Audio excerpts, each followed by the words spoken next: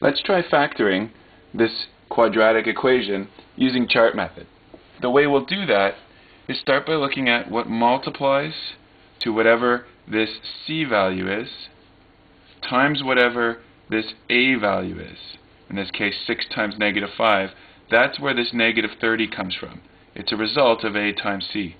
And we need to find a pair of numbers that multiply to negative 30, a times c, and add to whatever this b value is, in this case 13. So let's think carefully. What multiplies to negative 30? Well, 1 and 30, 2 and 15, 3 and 10, 4 doesn't work, but 5 and 6 do. But there's a shortcut I could take. Since I'm multiplying to a negative number, I know that one of these numbers has to be negative.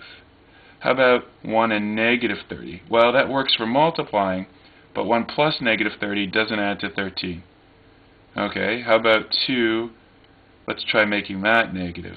Negative 2 and 15. Yeah, they multiply to negative 30. Oh, and look, perfect.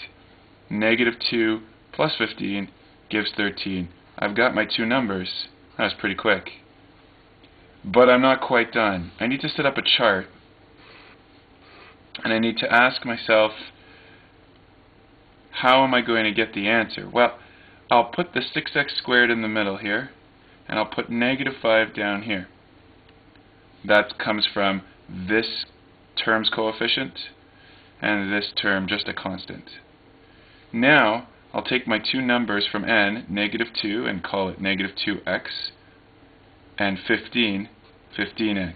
What I've done is complete the lower part of the grid using the A and the C, but I split the B, the 13, into two pieces. 13 becomes negative 2 and 15, so 13x becomes 15x and negative 2x.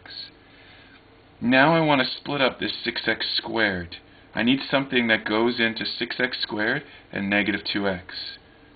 And that number is going to be 2 and an x, because 2x will go into, that'll divide 6x squared and negative 2x.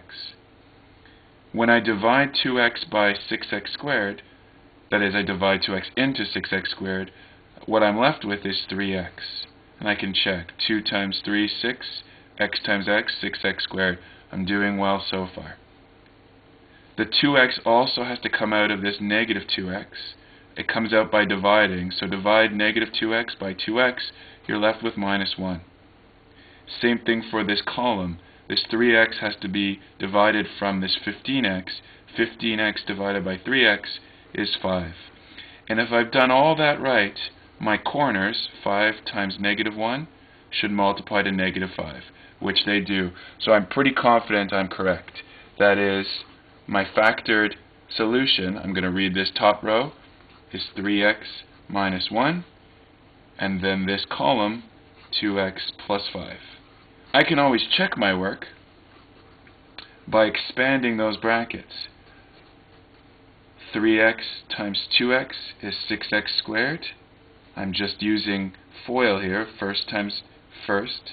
Now, outside times outside, 3x times 5, which is 15x. Now, inside times inside, negative 2x. And now negative 1 times 5, which is negative 5. And when I simplify those two middle terms, indeed I get back the question. Therefore, I'm pretty confident in my solution. The factored form